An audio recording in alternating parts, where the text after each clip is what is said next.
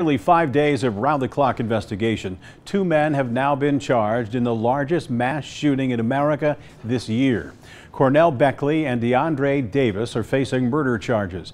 But the father of one of those men tells Anjanette Levy there is no way his son is involved.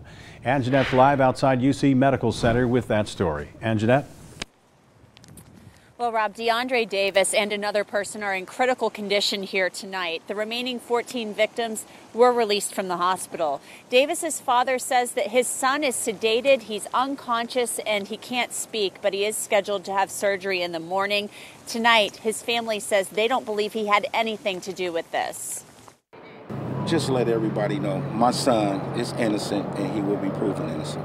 Jackie Davis is a father in pain. He says his son, Deondre Davis, is fighting for his life. He found out at his son's bedside at the hospital that he was being charged with murder. Everybody was just sitting, standing there, sitting around the TV because we figured they made an arrest. And to see my son come up there it's just mind-blowing.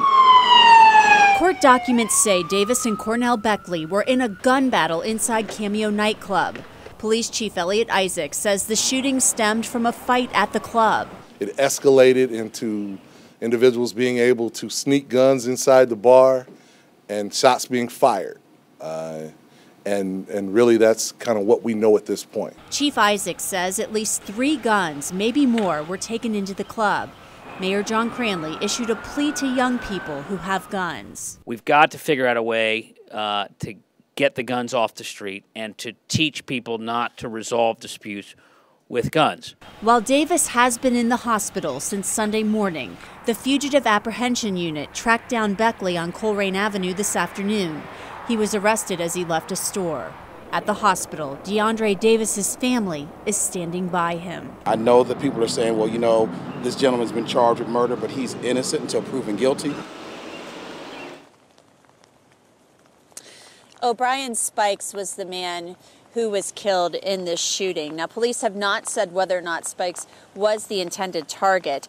And police are saying tonight that the investigation shows that there were more people involved in this, so more people could soon be charged. This investigation, of course, is far from over. Reporting live at UC Medical Center, Anjanette Levy, Local 12 News. Rob, back to you. Anjanette, thanks very much. O'Brien Spikes will be laid to rest next Saturday. If you have any more information about this case, please call Crime Stoppers. 352-3040 is the number. And make sure you stay with Local 12 for complete coverage of the Cameo nightclub shooting. You can get all the latest details at local12.com.